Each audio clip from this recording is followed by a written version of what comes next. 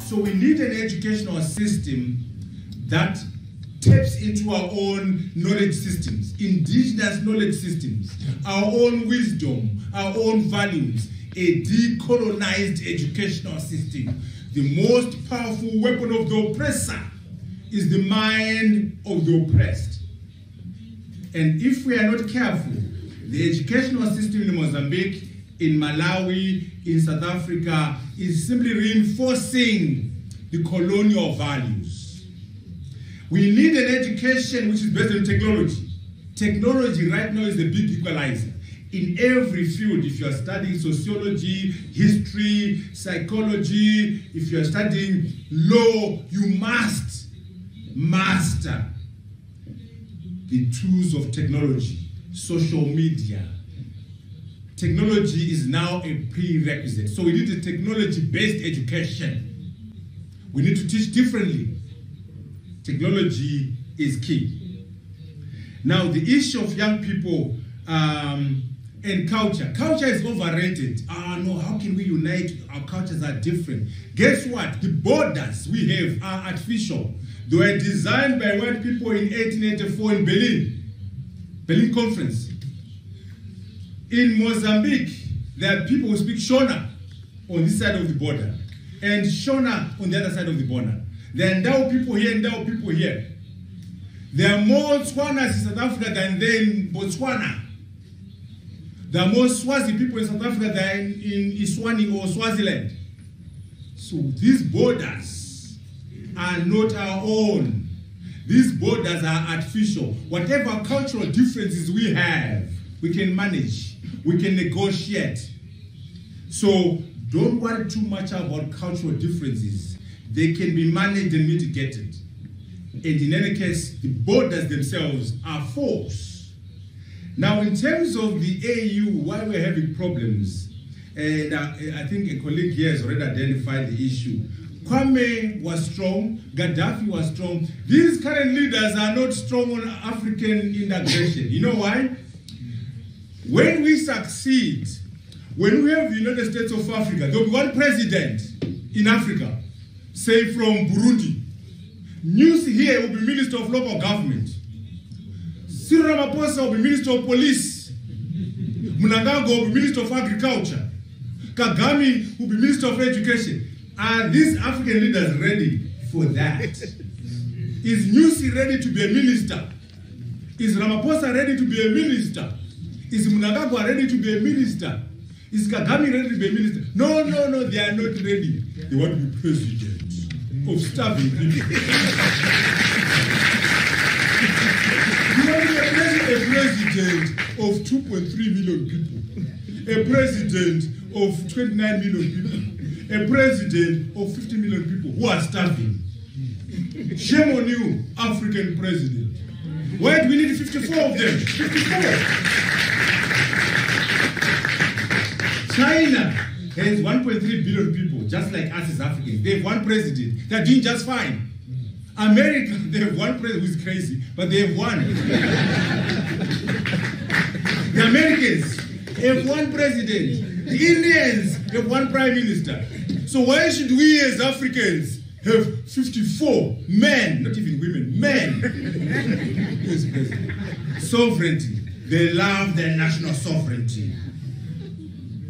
There is no such thing as a free lunch.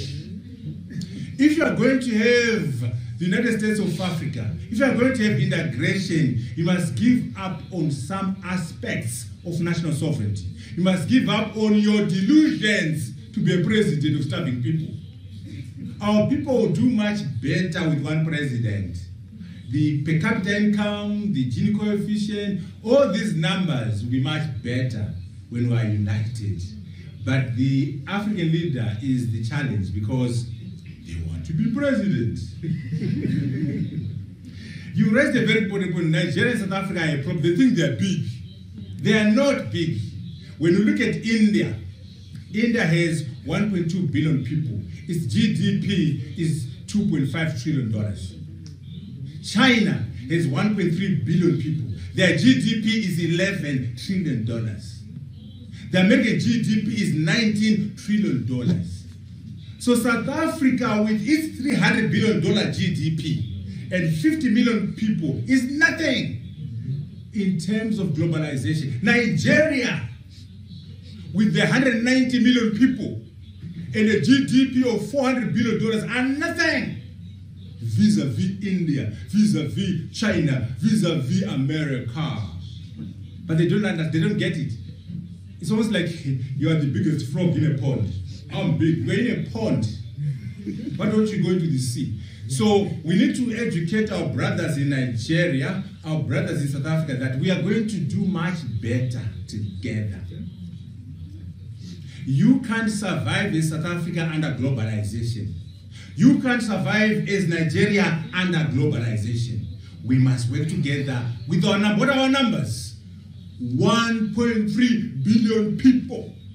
GDP, $2.3 trillion. Can you imagine if you had to rock up and say, here I come, I'm the African. I speak on behalf of 1.3 billion people and my GDP is $2.3 trillion. They will listen to you not out of love, out of economics. So, but I understand, you know, the CFTA area, the Continental Free Trade Area, South Africa only signed yesterday. Others signed in March. But South Africa was dilly-dallying, no. How can you, in South Africa, refuse to sign the Continental Free Trade Area, which will boost Africa together? And in any case, South Africa is number last in the world. You are the worst country in the world. Worst in terms of inequalities. I gave you the number 63.1 Gini coefficient. And yet, South Africans were circumspect. We don't think this unit is good for us. But anyway, I'm happy they signed last week at the AU. But which makes your point that they are not convinced that they think that they're superior, they can do a lot on their own. They can't. I hope they understand and work together. And the xenophobia.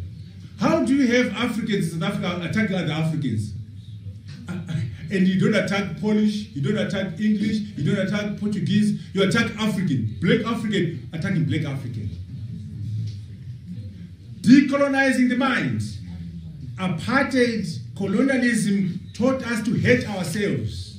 So when you see another black person, you hate them because you are poor. The poor in South Africa are attacking poor foreigners. That is the problem of colonialism. The poor attacking the poor. The poor blacks attacking the poor blacks. That's why we're emphasizing that we are all the same people. And we as Africans must understand that we will never be respected until we all do well. But I agree with you, there's a problem of xenophobia, but we need to work on our consciousness, work on our education, improve our economics. The poor South Africans will not be attacking if their economic circumstances were better. But it's an issue that is better. The fourth industrial revolution, you know, we need to have a conference on this. Your lives are going to be different. The way you teach, the way you learn, the way you work is going to be different.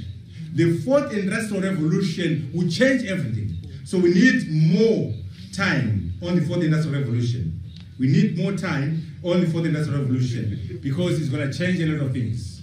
Quantum computing, nanotechnology, blockchain technologies, augmented reality, human augmentation. I don't have time to define these terms. You know, this illusion that no, if we unite, maybe our minerals are going to be abused by Botswana. If we unite, maybe Malawi will eat our diamonds and our rubies. Very narrow-minded. When you come together, everyone does well. I gave you an example. Let's say on core, we come up with a cluster, Mozambique, Botswana, Zimbabwe, South Africa as a cluster for coal or a cluster for diamonds. We'll be the biggest cluster in the world. We'll be able to negotiate better prices than Botswana can do on their own. So the minerals you have in Botswana will benefit yourselves even more when we are united. There's no way you're going to lose by integration. Integration is a positive. Integration will make you benefit and not lose.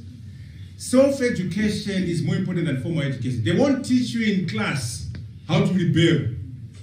They won't teach you in class how to overthrow the system.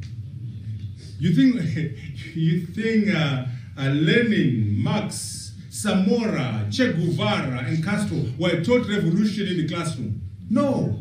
You have to teach yourselves how to rebel. And talk about all the people deny. Fight them. Don't ask. Take it. Zamora took it. Alberto Chipande shot his way to fame. So if you are going to ask and ask, you will never get it. Be the leader, be the president, be the MP, be the mayor, be the councillor, be an entrepreneur. Don't ask, demand. Be the leader. Gender is very important. That's why I was emphasizing Marina, Josina, and we also have Louisa, who is a technocrat. We have, Winnie Mandela.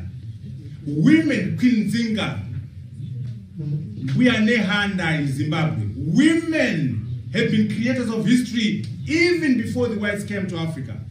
In Zimbabwe, we are Nehanda. She was in charge of our struggle for independence when the whites came in the 1890s. Women have always been active. And by the way, just to dramatize, yesterday they talked about human rights, and so women rights are human rights, yes, but they are more than human rights. They are smart economics. When you empower women, you're empowering society. When you empower girls, it's smarter economics. There's a field that we call womenomics. It's a new word. Take note. Womenomics. The economy is driven by women. The economy is experienced by women. The economy is impacted by women. Womenomics. There's research that has been done that women are better managers than men. Women are better leaders than men. And I'm a man, I don't like saying that, but there's evidence. So when you empower women, when you empower girls, you're not doing them a favor. You're doing yourself a favor.